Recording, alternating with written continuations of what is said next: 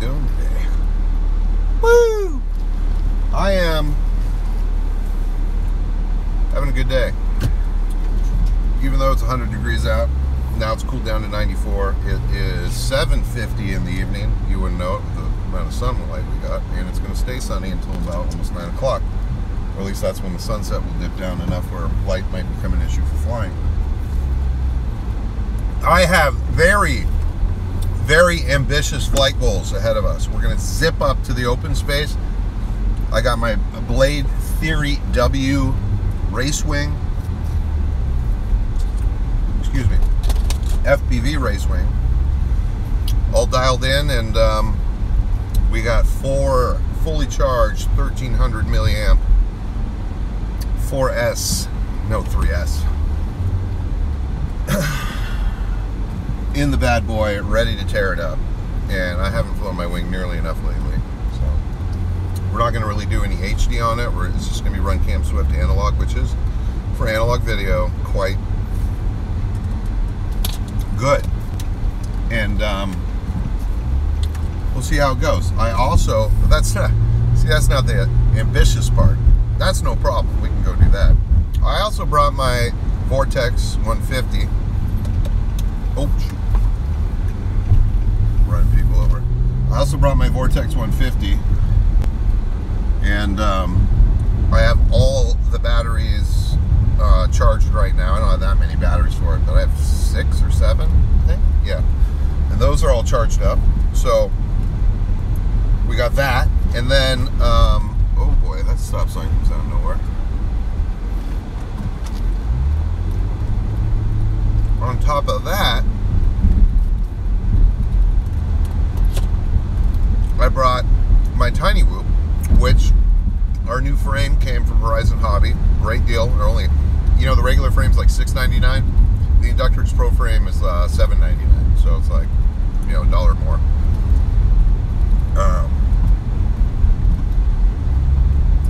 And it's a lot more durable and very easy to change out, especially without that crappy canopy that you get with the regular Inductrix. It also adds a lot of weight. This one, it just has a 3D printed camera mount already built in, really screwed in perfectly. I changed the entire thing out in minutes. It took me like, seriously, like 5-10 minutes, and it was like I had a brand new Whoop. Really, seriously, as soon as I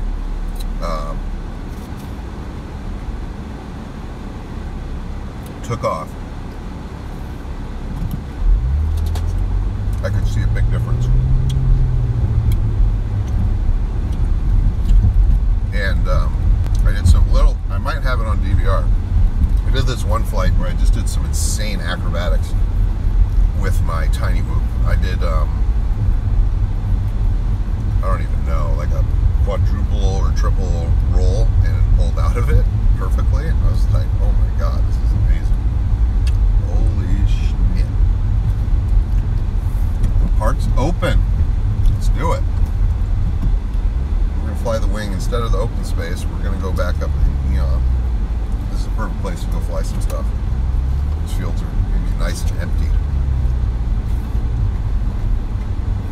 At the very end, there's some open space that I think will be perfect for the wing to fly. Only like maybe one string of power lines to look out for. Just to fill you in, well, I'm sorry I'm slurping so much on them tonight. Cappuccino Blast from 31 Flavors. Made it with Jamocha almond fudge ice cream, but it's really good. The other thing we got going on is we got our Inductrix frames in, and then along with that, we also had ordered props for the Torrent and a new set of prop guards, even though I don't know how much I'm going to be using those.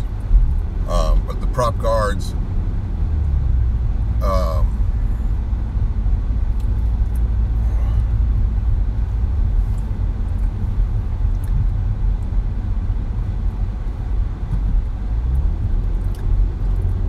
are blue, and I ordered black and blue props, so it should be pretty good. I think it'll be great. See you right here at the end.